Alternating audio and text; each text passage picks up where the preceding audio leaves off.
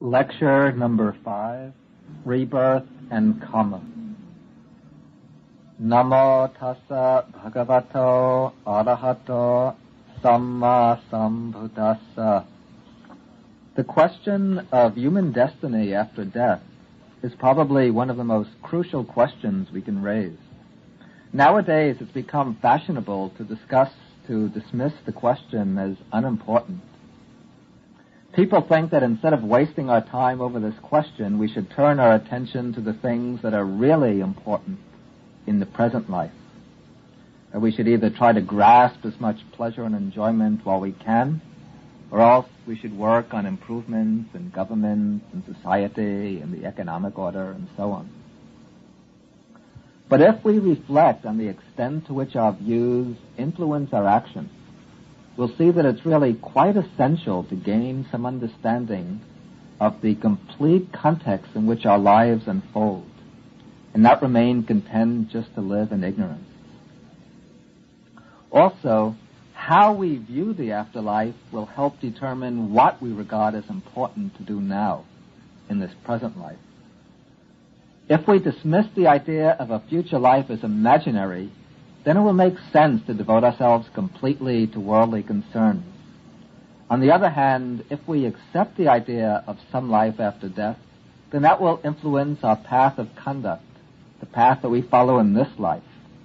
It will give meaning to the values of renunciation, contemplation, and spiritual exertion. It seems that there are three possible positions that can be taken on human destiny after death. One position, the outlook of materialism, simply denies that there is an afterlife. It holds that the human being, the person, consists essentially of matter, configurations of molecules, cells, and so on. And it says that the mind is just a byproduct of matter.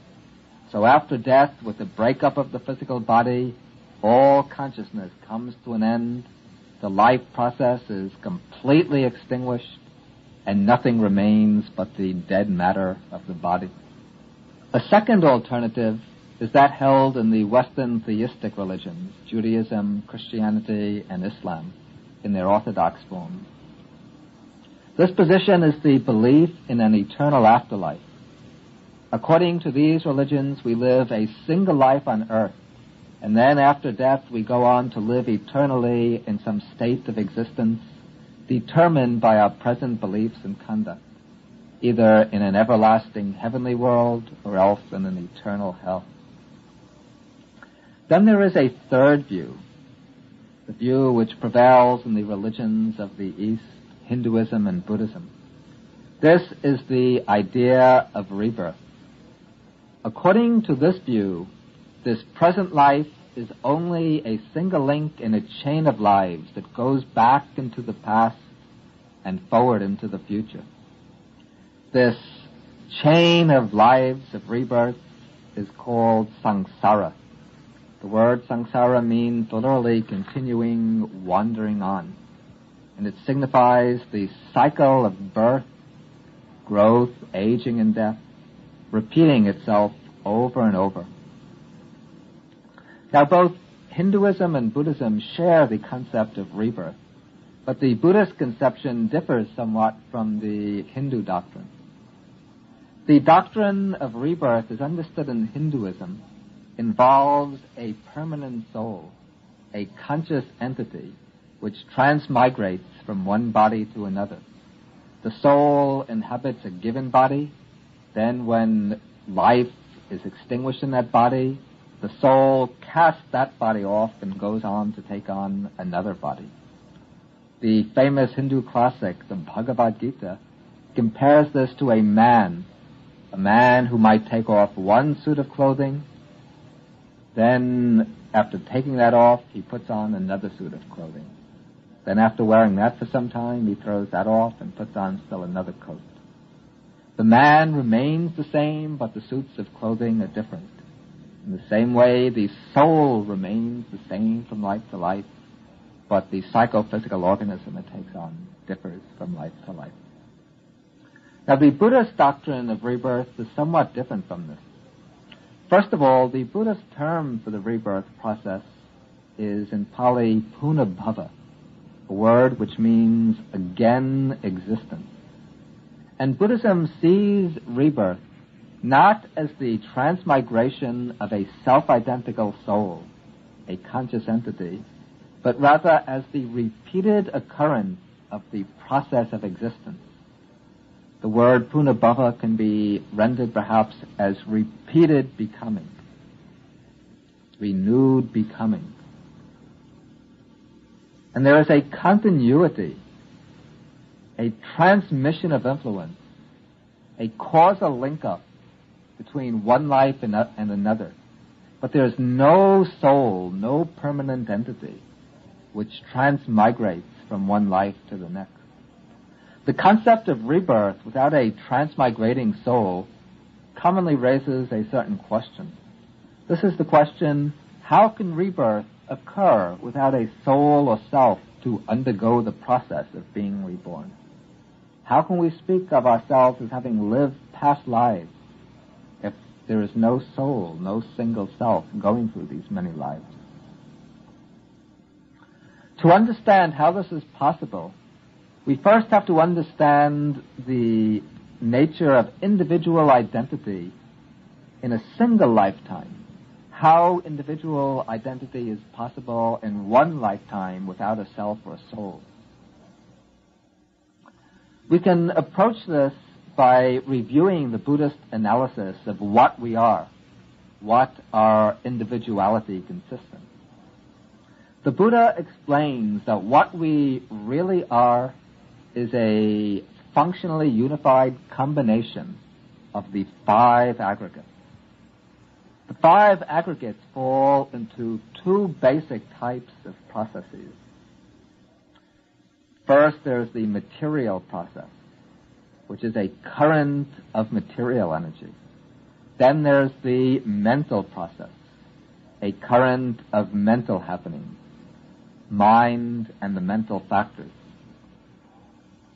Now, both these currents consist of elements that are subject to momentary arising and passing away. What we call the body, the physical body, is not a single substantial entity, but a combination of many elements, pulsations of matter connected together in lines of transmission, becoming manifest at the material level. The mind also is not a single persisting ego entity enduring through time. The mind is a series, a connected series of mental acts made up of the 4 aggregates, the 4 mental aggregates, feelings, perceptions, the mental formations, and consciousness. These mental acts or thought moments are called in Pali chittas. Each chitta is an individual act of mind, an act of consciousness, involving the factors of feeling, perception, the mental formations, and consciousness. Each chitta arises, persists for a very brief moment performing its function, experiencing the object. Then immediately after that, it breaks up and passes away. When it breaks up and passes away, it doesn't leave any trace of itself behind. It doesn't have any core or any inner essence that remains. But as soon as the chitta breaks up and disintegrates, immediately, right afterwards, there arises another chitta, another act of mind, which again flashes into existence, experiences its object with awareness, and then passes away. And so it goes on, chitta after chitta after chitta. And thus we find the mind is a succession of chittas, of mental acts, of these momentary acts of consciousness. Now when each chitta falls away, it transmits to its successor whatever impressions have been recorded upon itself, whatever experiences it has undergone, its perception, its emotions, its volitional force, All of these get passed on to the next chitta. And thus all the experiences we undergo, every fleeting thought, sensation, decision, and so on, leaves its imprint on the onward flow of consciousness, on the citta Santina, the continuum of mind. And this transmission of influence, this causal continuity, this gives us our continued identity. We remain the same person or being through the whole lifetime because of this continuity, even though there is no ego entity, no self standing underneath the process. Now, the physical organism, the body, and the mental continuum, the stream of chittas, occur in close interconnection. The body provides the physical basis for the succession of chittas, the flow of the mental process. And the mental process rests upon the body as its instrument and basis. But when death comes, the physical body can no longer function as the physical support for consciousness. It can no longer support the chittas, the process of mind. But when the body breaks up at death, the succession of chittas doesn't draw to an end. In the mind of the dying person, there takes place one final thought moment called the death consciousness. This last citta, this last thought moment, signals the complete end of the life. Then following the death consciousness, there occurs another citta, another active mind, the first citta of the new life. And this citta springs up with a new physical organism as its basis, a newly fertilized ovum. This first citta of the new life continues the stream of consciousness which has just passed out of the old deceased body. The stream of consciousness is not a single entity but a process, and the process continues. The death consciousness in the series is followed by a new moment of consciousness, which arises with the new physical organism as its basis. This first act of consciousness is called the patisandhi citta. We mentioned this last time. The re-linking consciousness. And it's called the re-linking consciousness because it links together the two separate life terms. It belongs to the same continuum.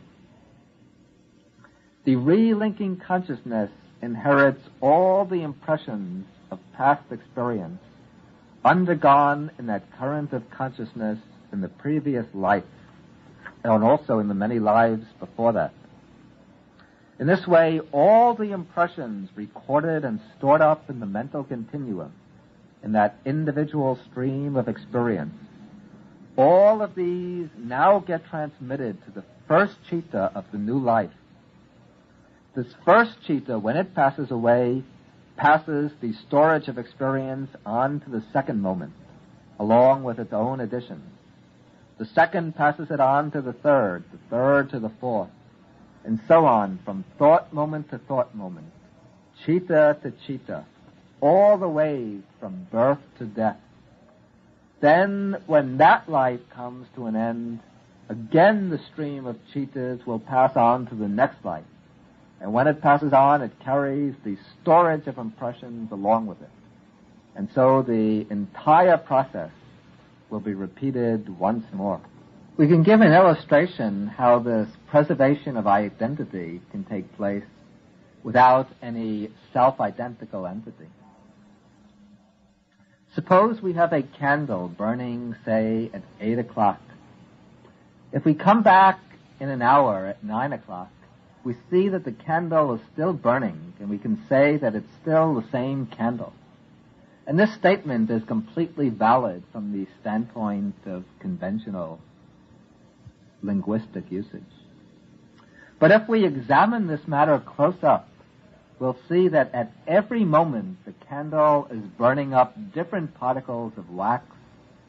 Every moment it's burning a different section of the wick, Every moment it's consuming different molecules of air, of oxygen. And thus the wax, the wick, and the oxygen being burned are always different from moment to moment. And yet, because the moments of flame link together in a continuum, one moment of flame giving rise to the next, we can still say it's the same flame.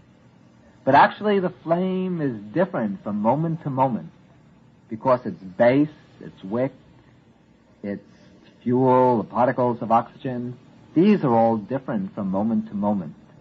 And the flame itself is an entirely dependent phenomenon. It's conditioned by the wax, wick, and air. And apart from them, it's really nothing.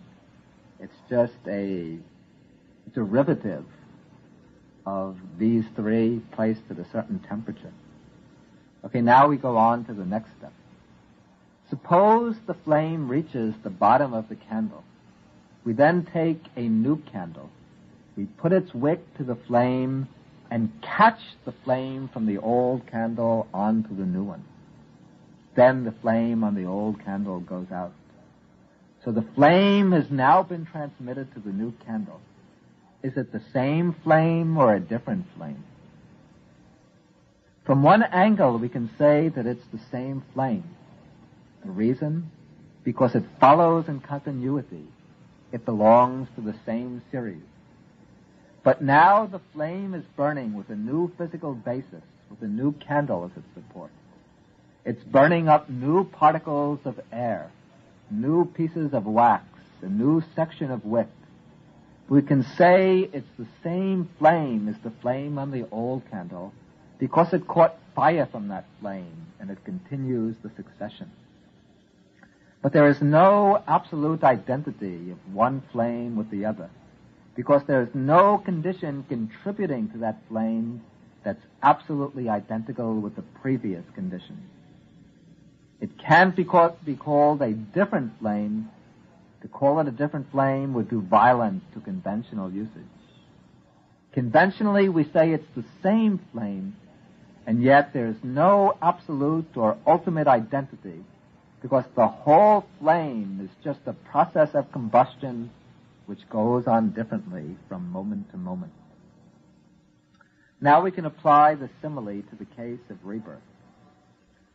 The body of the candle is like the physical body of the person.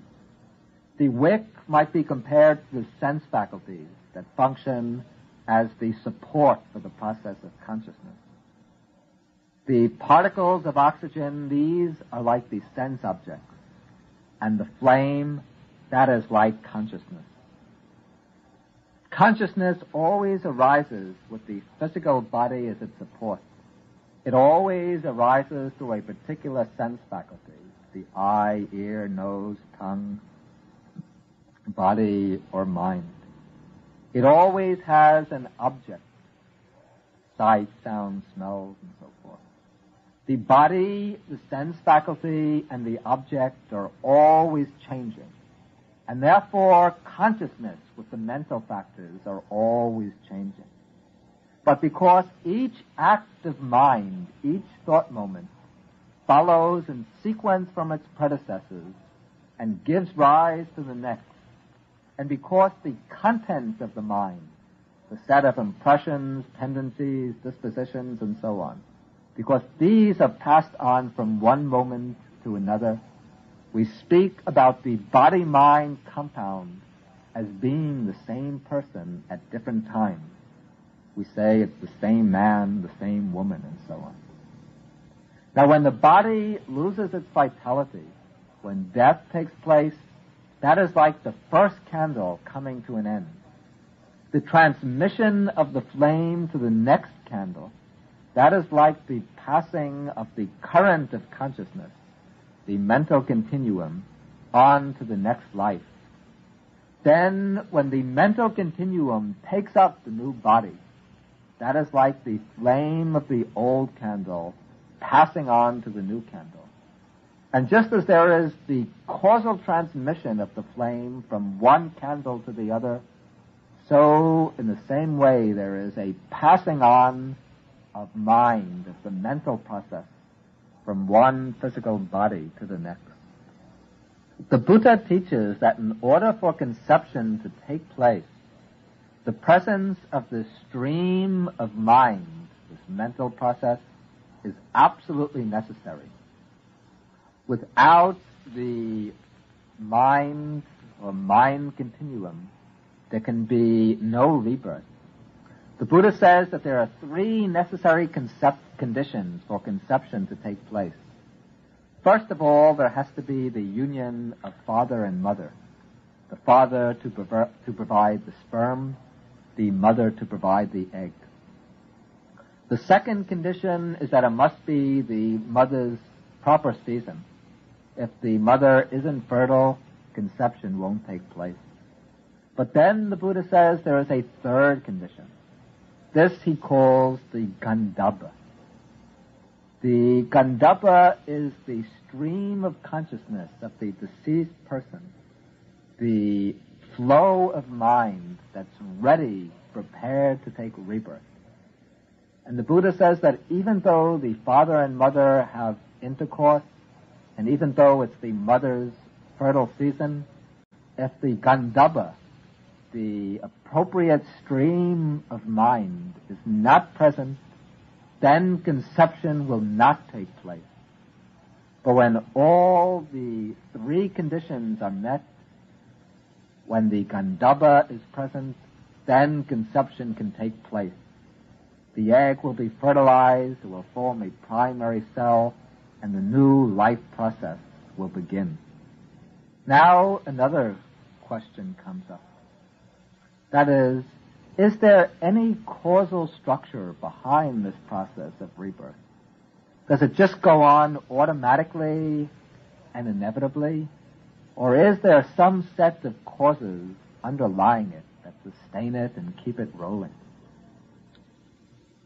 The Buddha teaches that there is a distinct set of causes underlying the rebirth process. That the rebirth process has a causal structure. This structure is set out in the teaching of dependent arising, Paticca Samuppada, which we explained in the last talk. But now we will take up this doctrine again and explain it in specific connection with the working of the rebirth process. First of all, in this life, there is present in us the most basic root of all becoming. That is ignorance, avijja. And because of our ignorance, we perceive things in a distorted way through the perversion. Things appear to us to be permanent, pleasurable, attractive, and to stand in some relation to ourself, to be a self or the belongings of a self. Because of these distortions, there arises in us craving. Craving for sense pleasures, craving for existence, for sight, sounds, smells, tastes, touches, and ideas. Basically, craving hangs on to pleasant feeling. The Buddha says, Vedana paccaya tanha, that feeling is the condition for craving. Craving is aroused in our mind by the experience of pleasant feeling, and then we long for the continuation of our pleasant experiences and for their repetition in the future. To obtain pleasant feeling, we require agreeable objects, agreeable sight, sounds, smells, tastes, tangibles, and ideas. In order to obtain the pleasure these objects can give, we have to make contact with those objects. That is, we need phassa, contact. And to contact the objects, we need sense organs, sense faculties, that are able to receive the sense impressions, that can function as the instruments of experience. We need, in other words, the 6 sense faculties, the salayatana. To see forms, we need the eyes. To hear sounds, we need the ears. To smell odors, we need the nose, and so on. To experience touches, we need the body. To experience ideas, we need the brain, nervous system. Now, in order for these 6 sense faculties to exist, the entire psychophysical organism is required. That is nama rupa, the mind-body complex. The sense faculties do not operate in disembodied space, but as parts of a total organism. Thus, on account of craving, the mind holds on to this presently existing organism, this nama-rupa, as long as it lives. Why? So it can have the 6 sense faculties to contact agreeable objects through the senses, in order that it can enjoy the pleasurable feelings that arise from sense contact. As long as life lasts, we continue to hold on to this same psychophysical organism. Now, when death comes, this body ceases to provide a suitable basis for obtaining pleasure through the senses. Because the sense faculties are dependent upon the rest of the body, when life in the body comes to an end, the senses become defunct. They can no longer serve as the media between the mind and the world. But on account of craving, the mind still wants the world. It wants to experience a world of sights, smells, and so on. And to do so, it needs a physical body. This body can no longer support the mind. But if craving still remains, if there is still the drive for pleasure, for more experience, for continued existence, for sight, sound, smells, taste, touches, and ideas, what can be done? The mind process lets go of this body. Then, through the craving for existence, the mind process grasps hold of a new body. Thus, craving causes the stream of mind to spring up again, grasping on to a fertilized egg, lodging itself in that fertilized egg, bringing the whole storage of accumulated impressions over with it into the new psychophysical organism. And thus we see a new being has been conceived. For this reason, the Buddha calls craving the seamstress, sibini. Just as a seamstress sews together different pieces of cloth, so craving sews together one life to another. It ties together the succession of life. Thus samsara, the wandering on in the cycle of existence, is maintained by craving. As long as craving remains, the process goes on. Death is no barrier to the continuation of the process, to the renewal of experience through the 6 sense faculties. Craving is so powerful that it's able to bridge the gap created by death and to rebuild the whole house of sentient existence again and again, over and over.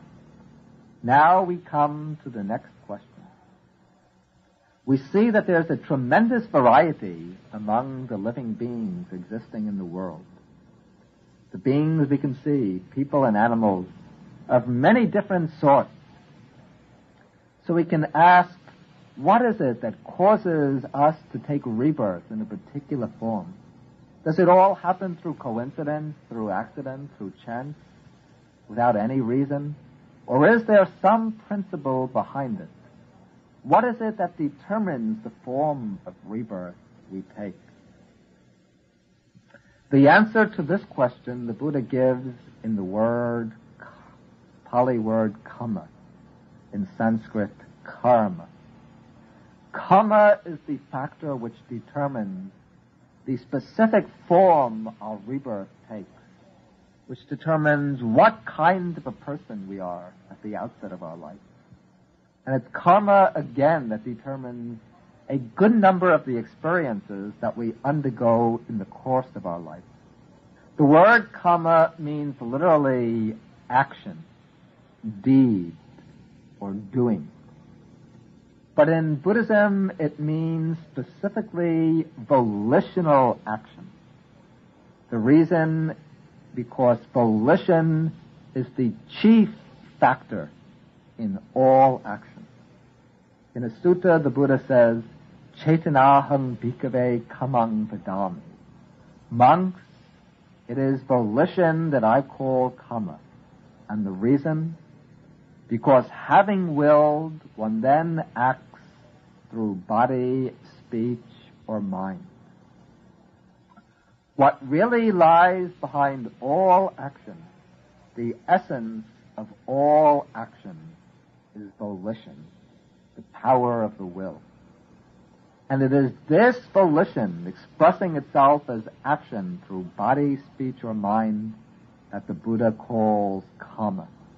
And this means that unintentional action is not kamma.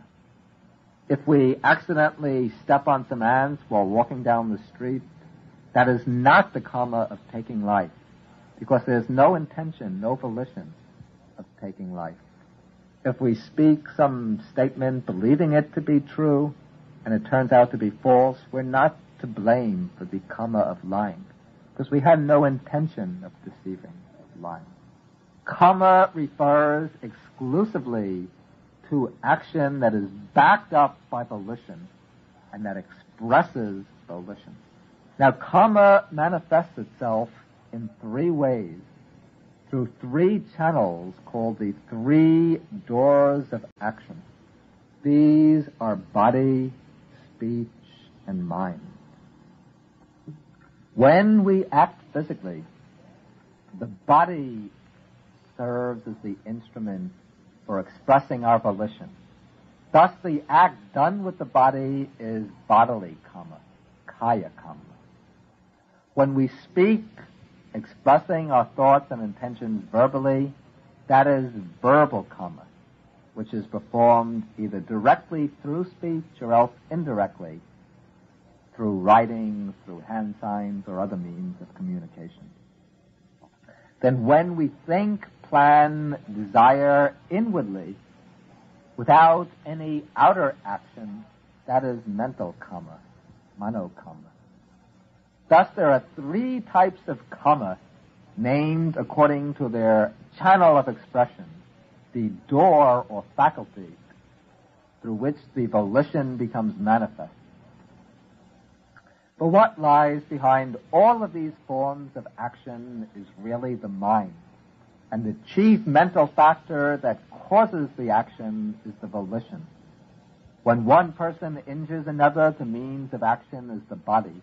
But what really inflicts the injury is the volition, the factor of mind. When one person helps another, gives another a helping hand, what is doing the action is the body, but what lies behind the action is the mind of helpfulness. So outward actions are the expressions of volition. For this reason, the Buddha singles out volition as the decisive factor in action. And all volitional action is called kamma. People sometimes show their misunderstanding of the concept of kamma when they think of the things that happen to them as their kamma. That is not their kamma. That is the effect or the fruit of their kamma. If they meet a lot of trouble, they say, oh, this is my kamma. But that isn't their kamma. Kamma is the active force, the present action. Many of the troublesome situations people find themselves in come about because of their past kamma, their past actions. And the misery that they now feel over their situations, that is not the result of old kamma, though. That is a way of reacting to the present situation. That is a form of action, of present kamma. It is a kamma rooted in aversion, in ill will, and therefore it's an unwholesome kamma which will produce unfavorable effects in the future, which will only perpetuate their trouble. Now, the main standpoint from which Buddhism classifies karma is the ethical standpoint, since it's the ethical quality of action that determines the kind of results it will produce. And the Buddha divides karma right down the middle into two general classes. On one side, he puts unwholesome karma, akusala karma. On the other side, he puts wholesome karma, wholesome action, kusala karma. Unwholesome karma is action which is spiritually harmful and morally blameworthy. Wholesome karma is the opposite, action which is spiritually beneficial and morally praiseworthy. And the Buddha gives two basic criteria for distinguishing unwholesome and wholesome karmas. One is the intention behind the action. Action which is intended to bring about harm to oneself, to bring harm to others, or to bring harm to both, that is unwholesome karma. On the other hand, karma which conduces to the good of oneself, to the good of others, and to the good of both, that is wholesome karma. So that's the first criterion he gives. The other criterion the Buddha gives for distinguishing unwholesome and wholesome karma is the roots of action. Now, the Buddha teaches that all karma, all action, arises from certain mental factors called roots. These are the causal factors of action, the source, the motivation of action. All unwholesome actions come from three unwholesome roots. These are greed, aversion, and delusion. Greed is selfish desire aimed at personal gratification, expressed as grasping, craving, and attachment. Aversion is ill will, hatred, resentment, anger, a negative evaluation of the object. Then the third unwholesome root is delusion. That is ignorance, mental unclarity, confusion. And any occasion of unwholesome action, the Buddha says, can be traced to one or another of these three roots. On the wholesome side, we also find three roots. These are non-greed, non-aversion, and non-delusion. Non-greed becomes manifest as detachment and generosity. It's the quality of being able to renounce objects of desire or to give away valuable things to others. The second wholesome root is non-aversion. That is expressed positively as goodwill, as friendliness and loving kindness.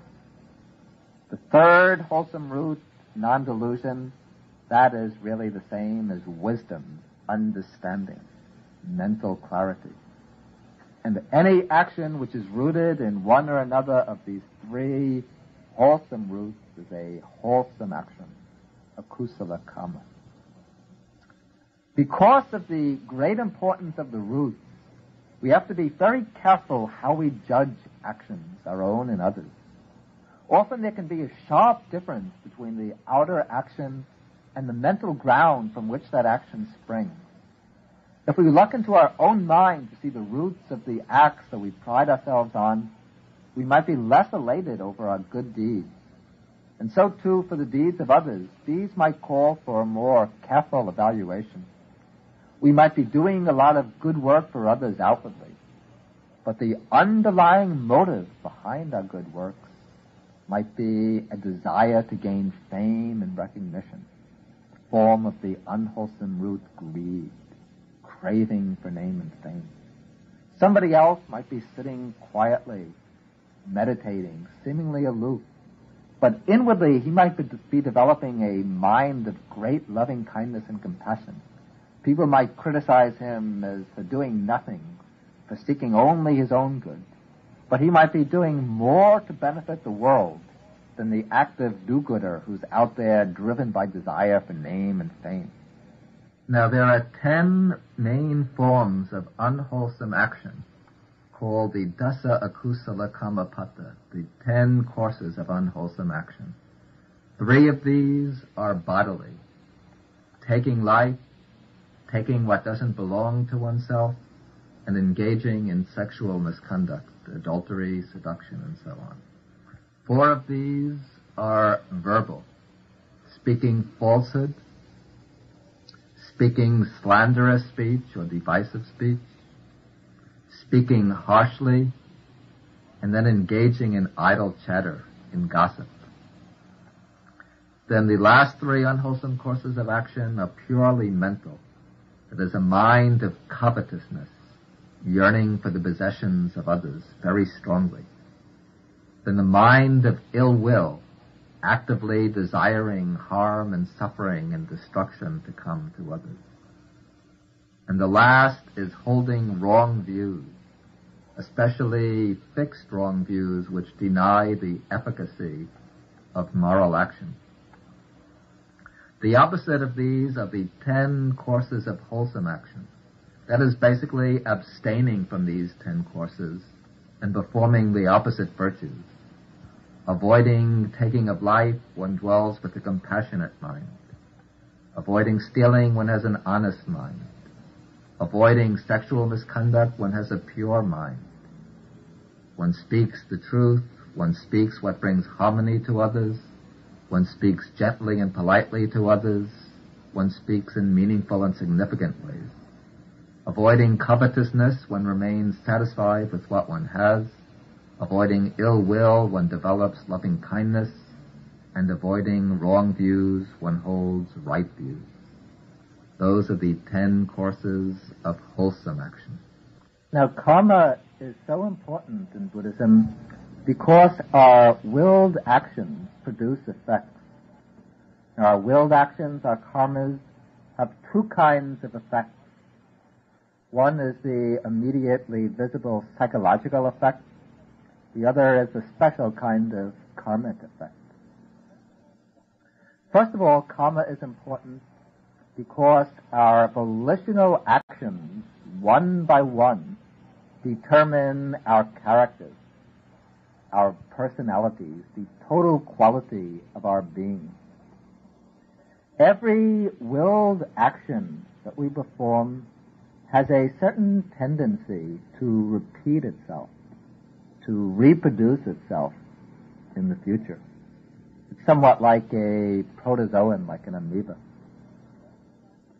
And when the action is performed, then it leaves a track on the mind, an imprint, which can mark the beginning of a new mental tendency. As these actions multiply, then they form our character. Our character, our being, our personality is nothing really but the sum of all of our willed actions, a kind of cross-section of all our accumulated karmas. So by yielding first in simple ways to the unwholesome impulses of the mind, section of all our accumulated karmas. So by yielding first in simple ways to the unwholesome impulses of the mind, then we build up little by little a greedy character, a hostile, aggressive character, a deluded character. On the other hand, by resisting these unwholesome desires, by replacing them by their opposites, by the wholesome qualities, then we can develop generous characters, loving and compassionate personality. We can become wise and enlightened beings. These changes don't come suddenly, they don't come overnight, but they build up little by little. And the way they come is by changing our karmas, our action patterns. By changing the action patterns one by one, we transform our habits. First, it's slow and difficult, but as we gain experience and familiarity, then it becomes natural to us. As we change our habits, we change our character. As we change our character, we change our total being, our whole world. That's why the Buddha emphasizes so strongly the importance of being mindful of every action, of every choice. Because every deed we perform, every choice we make, has tremendous potential for the future. The Buddha compares the process of our development to the filling of a bucket. If we put a bucket under a leaking tap, then the bucket doesn't get filled with just 1, 2, or 3 drops of water from the tap. But if we leave the bucket under the tap for an hour or 2 hours, then it will become full to the top with water.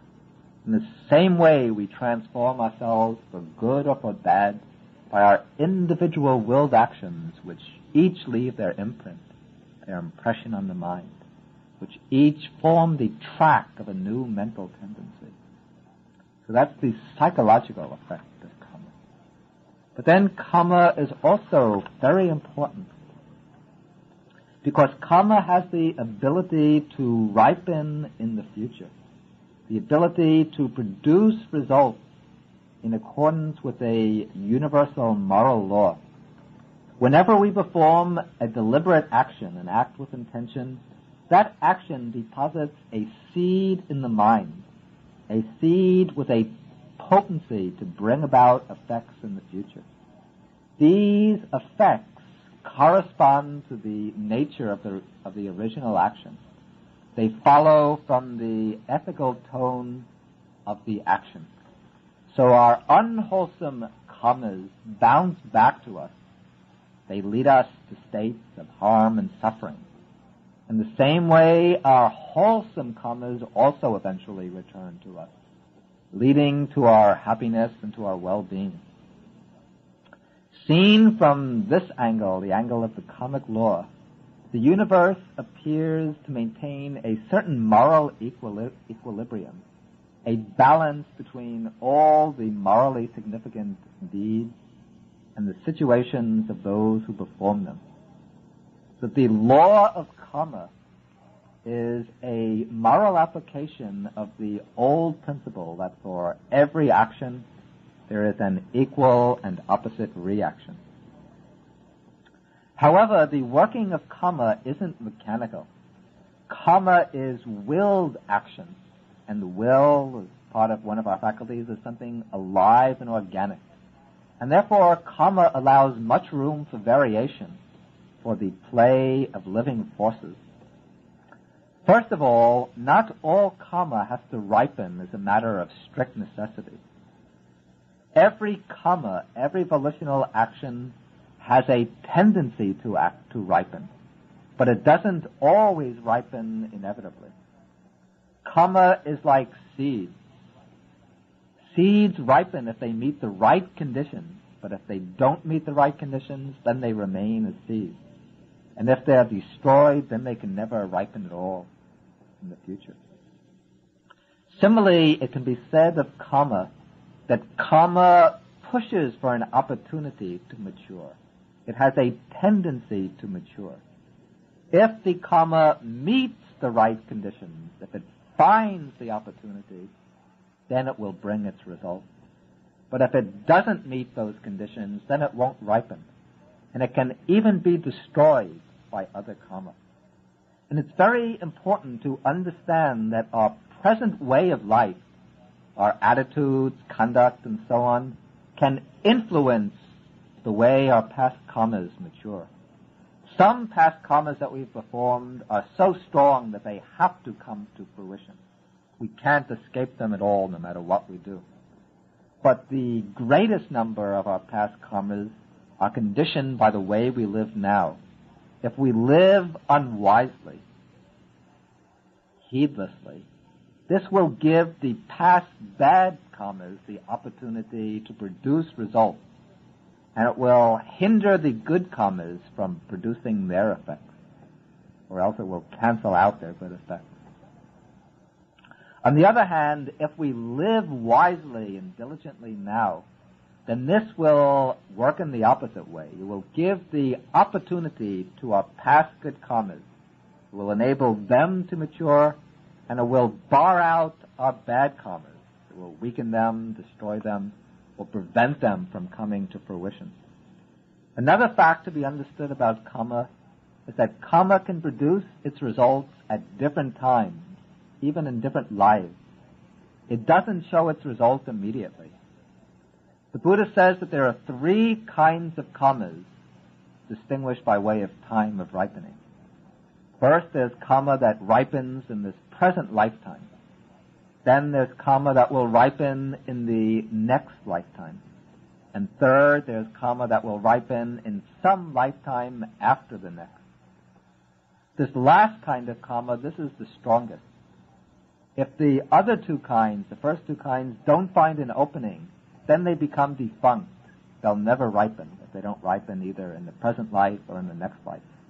But this third kind of karma remains with us as long as we continue in samsara. As long as we're subject to rebirth, it can find its opportunity. It can bring its results even hundreds and thousands of aeons in the future.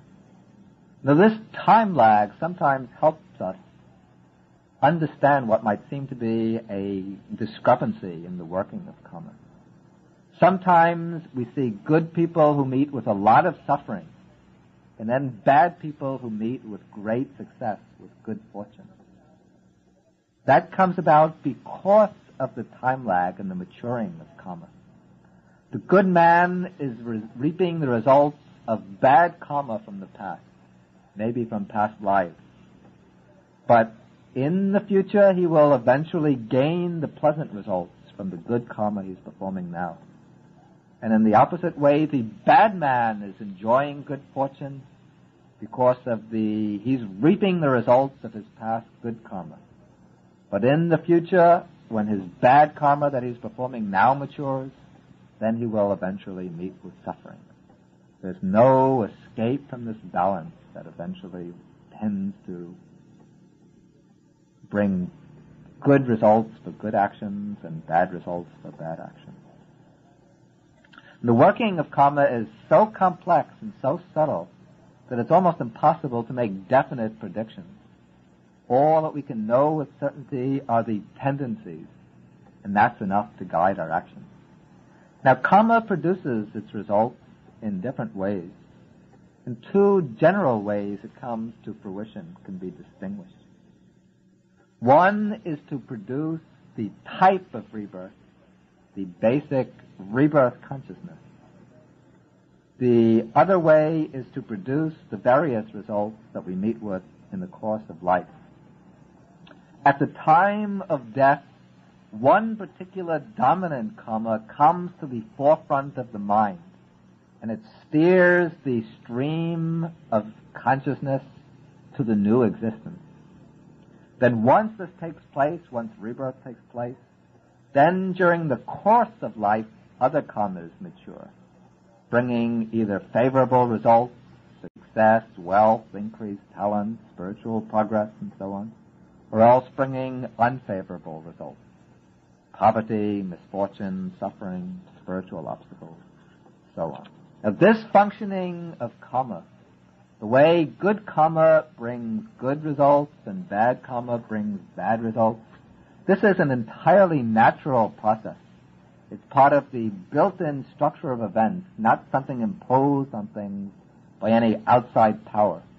Each action has the ability to produce the result appropriate to itself, just through the nature of the action itself. This is called the Kamma niyama, the order of karma, which functions autonomously. And the good and bad results that come from the wholesome and unwholesome actions, these are not rewards and punishments. Actions produce their results naturally through the law of cause and effect working in the moral realm. There's no director, no supervisor standing over it. Now, we might mention some specific cases that show the working of karma in our lives. In the human world, we see that some people have long lives, some short lives. Some are always healthy, some are often sick, some are beautiful, some are ugly, and so on. The question might arise, what are the causes for these differences? In a sutta, the Buddha explained in a detailed way how Kamma is the cause behind all these differences in the fortunes of beings. He says that the reason why some people die prematurely is because in the past they destroyed life. The karmic result of killing is to be short-lived. Other people live long lives. The cause, the Buddha says, is that in previous lives they were kind and compassionate. They had respect and reverence for life. Some people are very sickly. The cause for that, in the past they injured and hurt other beings. Some people are always healthy. These are the people who helped others, who gave and assisted others. Then those who are often angry and harsh in the past, they become ugly. Those who are patient and cheerful, they become beautiful. Some are rich. These are the people who were generous in the past. Some are poor. These are the ones who are selfish.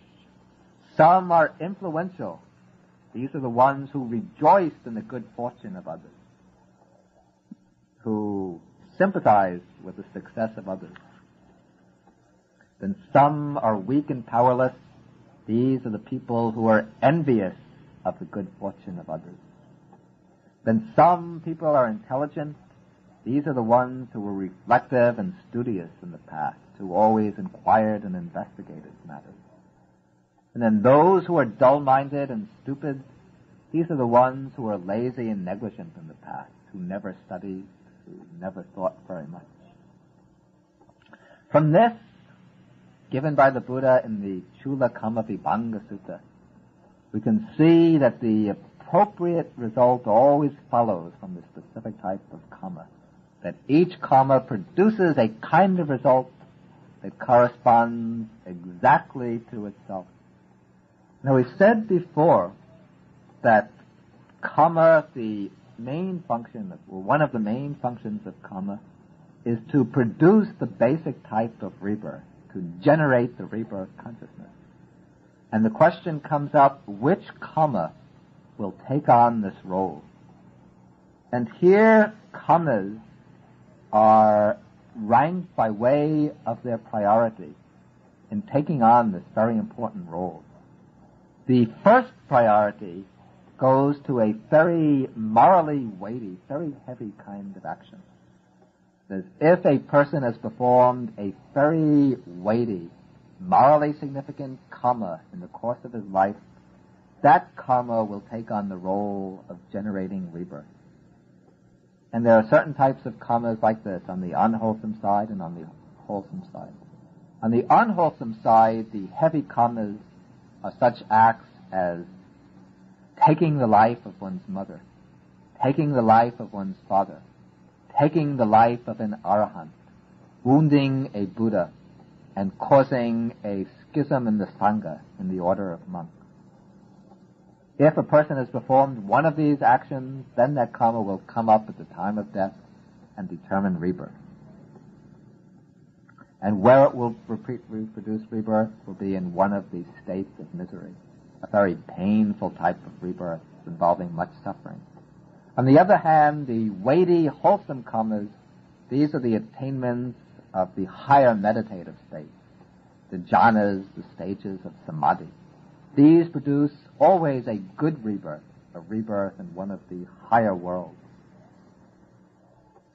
Then, if there is no especially heavy karma, either good or bad, then the next karma to take precedence in determining rebirth will be some strong ethical karma performed close to the time of death.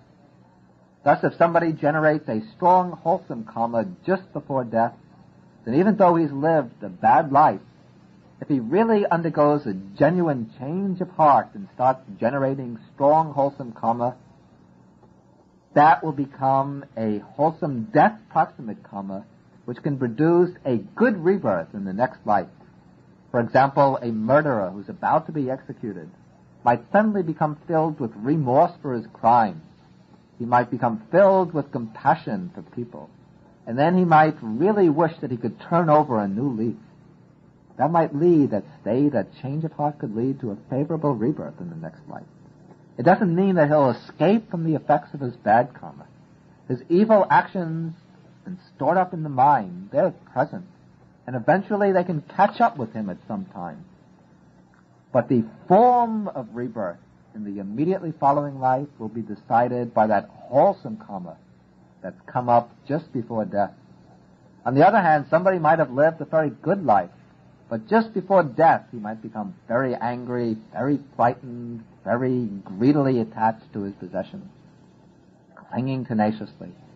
And then that unwholesome death-proximate karma, that can generate a lower type of rebirth, an unfortunate rebirth. Again, this doesn't mean that he'll miss out on the fruits of his good deeds. Those good deeds can still produce their effects, either in the next life or in some future existence. But for the next life, the bad karma will take on the determinative role. Then, if there's no very significant death-proximate karma, good or bad, the next karma that will come up to generate rebirth will be habitual karma, some action that we've performed habitually in the course of our lifetime. And in the overwhelming majority of cases, it's habitual karma that causes rebirth. But if there's no special significant habitual karma, then some other miscellaneous karma that has been performed and stored up, this can come up to the mind at the time of death and bring about rebirth. This introduces the element of uncertainty or unpredictability about the rebirth process. That there are sometimes these very unexpected occasions when some stored up karma from the distant past suddenly comes up and takes on the rebirth determining role. The next topic to be discussed is the plane of existence where karma produces rebirth. And this requires a little overview, a short survey of the Buddhist cosmology, the Buddhist picture of the universe. Buddhism divides the whole of sentient existence into three basic realms. One is called the sense sphere realm, another the realm of fine materiality, the third the immaterial or formless realm. The sense sphere realm has 6 divisions. There are the hells, which are states of intense torment and suffering. Then there's the sphere of the petas. The petas are afflicted spirits, sometimes called hungry ghosts, beings with strong, tormenting desires, hunger and thirst that they can never satisfy. They're usually depicted in Buddhist art as beings with very big bellies, tremendous bellies, and very small mouths, the mouth the size of a pinhole. And they're always tormented by strong hunger and thirst, and they go looking for food and drink, but they can never get enough of it. The next is the animal kingdom, the realm of animals, where the dominant characteristic of beings is dullness of mind and strong, brute-like desires. The next sphere is called the sphere of the asuras, the asura world. The asuras are titanic beings dominated by strong passions, by the desire for power, ambition, competitiveness. They are frequently fighting with the deities, with the gods in the heavens, jealous of the fortune of the gods. Now these 4 realms, the hells, the animal realm, the world of pretas, and the world of the asuras, are together called the plane of misery. And all of these states of rebirth are considered unfortunate, undesirable states of rebirth. Then, in the sense sphere realm, there are 2 good planes of rebirth. One is the human world, the other is the heavenly world, the world of the devas. The sense sphere contains 6 heavenly planes, and the beings who live there enjoy long life, beauty, happiness, power, and so on. But life in all the heavenly planes is impermanent, subject to pass away, and therefore the heavens aren't the goal, the object of aspiration for those following the Buddhist path to liberation. Rebirth takes place into those realms as a result of good karma, but those seeking to go beyond the round of rebirth to attain nibbana don't make the heavenly realms their ultimate aim. In fact, the Buddha points out that of all the planes of existence, the most fortunate from the standpoint of seeking liberation is the human world. The reason is because the human world exhibits a balance of all the different forces. It exhibits the qualities of being a middle way. On the one hand, life there is not so unbearably filled with suffering that thought and reflection are not possible. It allows enough pleasure, enough ease and comfort that we can reflect on the nature of existence and that we can develop our understanding. On the other hand, life in the human world is not so intensely pleasant and enjoyable and long in duration like the heavenly world, so that we become deceived by the pleasure into taking enjoyment as always the final end of life. So we become deceived by the long lifespan into thinking that our lives are eternal. But it has just the balance of pleasure and of pain. It has enough pain also that we become awakened to the unsatisfactory nature of existence. It's short enough so that we become aware of the truth of impermanence. Now, rebirth into the planes of misery, into the 4 unhappy states of existence, comes about through 10 unwholesome courses of action.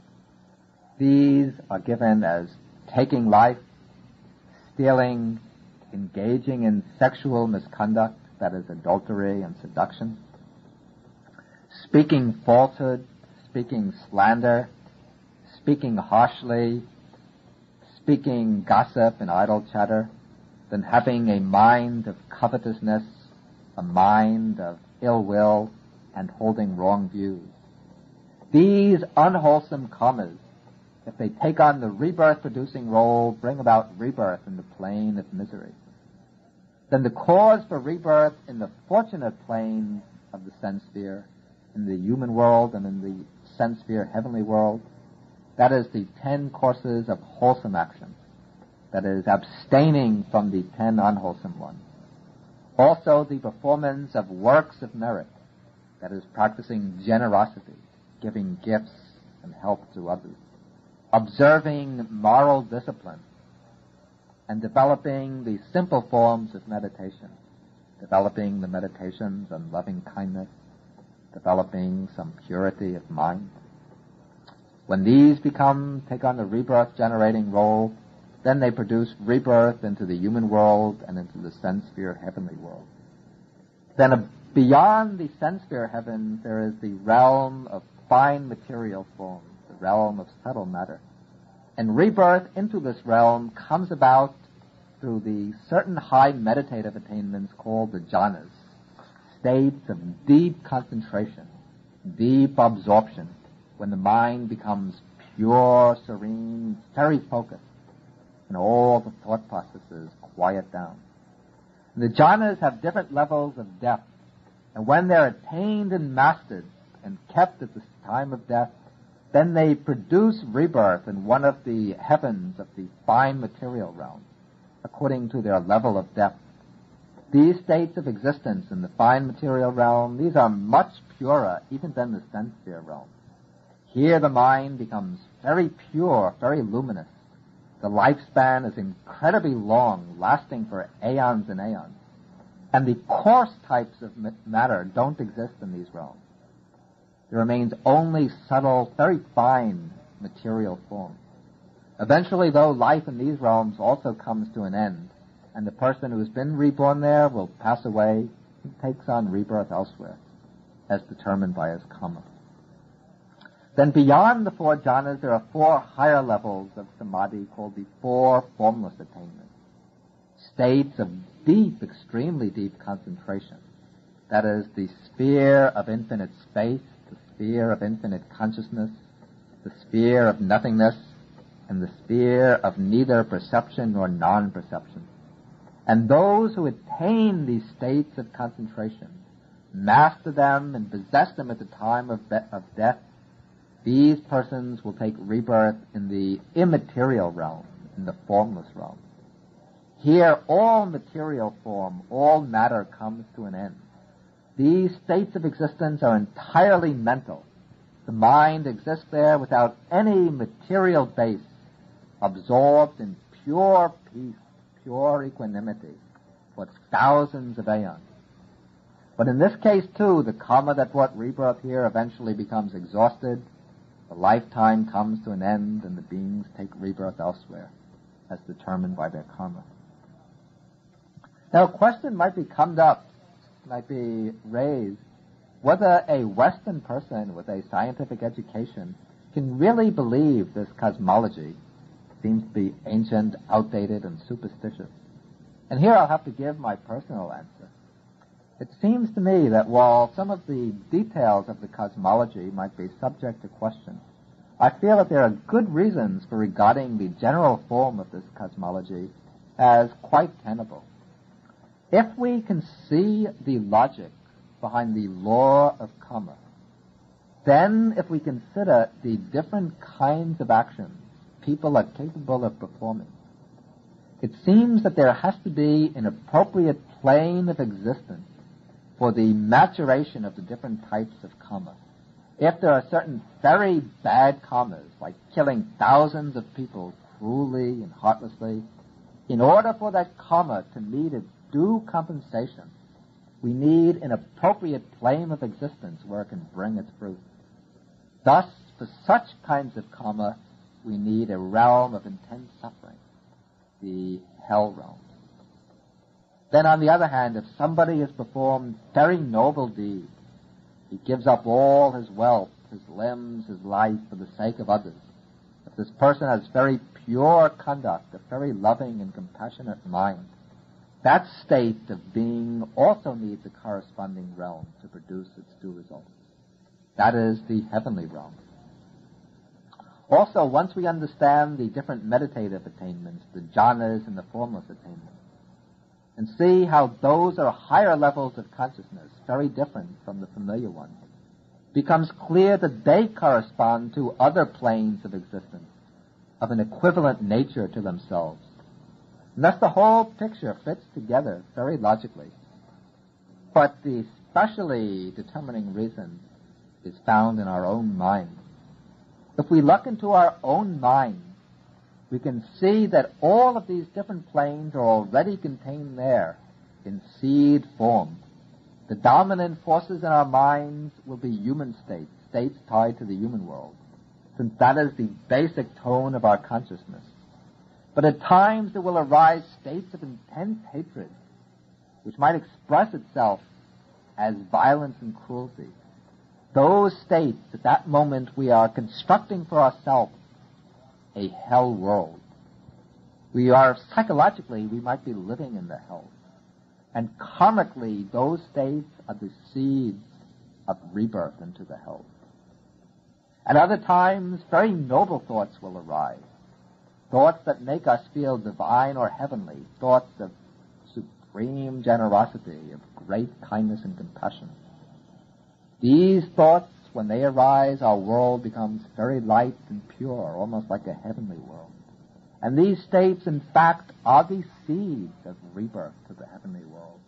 They are the channel that leads upwards, the ladder that leads to the heavenly state. In our states of blind desire, our brutishness, our blind lust, our dull stupidity, we can see the mind of the animal. We can understand those states to be the seeds of the animal world, and when we indulge in them, we're constructing a rebirth into the animal world. We can see sometimes selfishness, possessiveness, intense clinging. At that time, our mind becomes similar to that of a preta, an afflicted spirit, and we're constructing or planting the seeds of rebirth into the world of the pretas. Again, there will come up states of greed for power, jealousy and envy, competitiveness, the urge for power. At that time, we have the mind of an asura, and we're laying the foundations for rebirth into the world of the asuras. All these realms of existence are already present in us as seeds in our own mind. So what really lies behind this whole picture, behind all the planes of rebirth, is the mind. The Buddha says that mind is the architect of the whole universe. We shouldn't think of the rebirth process in terms of the image of a human being just appearing in different realms, moving from realm to realm. What lies behind the whole cosmos with all of its different realms of existence is the mind. The different tendencies in the mind, its different volitions, desires, actions, simply spell themselves out as the different planes of existence. And all these planes are simply the visible manifestations, the outer projections of the forces at work in the mind, of the different volitions that arise and become accumulated inwardly in the mental continuum. Thus the outer world with its different planes of existence is the visible register of the volitional tendencies built up and stored in the mind. And these planes simply provide the field for the mind to work out its accumulated tendencies. The Buddha says that the mind is the maker of all the world, the leader, the thing that dominates and governs all other things. And all the outward diversifications found in the world, these correspond to the diversifications of the mind, of volition. All of that is the concrete expression of the volitions in the mind coming out into the open. Now, the twin teachings on Kamma and rebirth have several important implications for getting a correct perspective on our lives. First of all, they imply that the objective situation in which we find ourselves now is exactly the situation appropriate for ourselves. We can't blame our troubles on our environment, on our heredity, on fate, on our upbringing, and so on. All these factors have made us what we are, but the reason we've met with these circumstances is because of our past karma. According to the Buddha's teaching, we're fully responsible for what we are. We've planted the seeds in the past, and now we're reaping the results. Even our personalities are the products of our mental formations established over many lives. We inherit the results of our own actions. This might seem to be at first a pessimistic doctrine. It seems to imply that we're the prisoner of our past karma, that we're bound in by our old actions and just have to submit to their effects. But this view would be a distortion. It's true that very often we have to reap the results of our past karma. But the important point to understand is that karma is volitional action, and volitional action takes place in the present, always and only in the present. This means that in the present we have the ability to change the entire direction of our lives. Our world space is not only a matter of objective circumstances, our environment and so on, but also of our subjective frame of mind.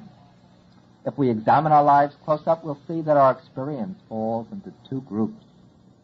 Into experiences that come to us passively, which we receive independently of our choice, and experiences which we create ourselves through our choices and attitudes. The first, the objective circumstances, the passive side of experience, that is largely the effect of past karma, and that we generally have to face no matter what we think of it. But within those limitations, there is a space, the tremendous space of the present moment, in which we can construct our world with our own minds now. If we let ourselves be dominated by selfishness, hatred, ambition, dullness, then even if we're wealthy and powerful and famous, we'll still be living in misery and suffering and planting the seeds for a rebirth in a world of suffering in the future. On the other hand, even though we might be poor and in bad circumstances with much pain and misfortune, if we observe pure conduct, develop a mind of generosity and kindness and understanding, then we can transform our world. We can build a world of light, of love, of peace, even a heaven on earth. that all depends on the mind. Now we come to a special topic in the Buddhist teaching on Kamma, and this is the relation of Kamma to the path of liberation. The ultimate aim in following the path of the Buddha is not simply to achieve good results by performing good Kamma. That is a mundane aim, not the final aim. The highest aim, the true aim, is to get beyond the chain of Kamma and results. As long as we go on performing Kamma, accumulating Kamma, we remain subject to birth and death, to wandering in samsara with its different realms. And then we have to meet suffering in its different forms. Whether we're living in a fortunate world or in an unfortunate world, that is secondary. All states of existence are impermanent, without substance. All are dukkha, incapable of giving final satisfaction. Good Kamma binds us to good results, bad Kamma to bad results. But whether the results are good or bad, we're still in bondage. Our chains are still chains, whether they're made of gold or iron. The aim of following the Dharma is to reach the freedom that lies beyond Kamma, beyond the cycle of Kamma and results. That aim, that goal, is to be reached by a special type of Kamma, which the Buddha calls the Kamma that leads to the end of Kamma. This Kamma is the practice of the Noble Eightfold Path. Ordinary Kamma is action conditioned by clinging. If we're clinging to good, we perform good action, which leads to good results. If we're clinging to bad, we perform bad actions, which lead to bad results. The force behind both is clinging, and clinging rests upon ignorance. But there's another kind of Kamma, a Kamma which leads beyond clinging. This is the Kamma of practicing the path, the Kamma of developing mindfulness and insight. By developing mindfulness, insight, we see things as they are, as impermanent, empty phenomena, subject to conditions, rolling on through conditions. As this insight deepens, we put an end to clinging, and by eliminating clinging, we break free from the chains of Kamma and discover the freedom beyond Kamma, the freedom of liberation. The Arahant, the liberated one, doesn't generate any more Kammas. He continues to act, he performs volitional actions, but his actions no longer constitute Kamma.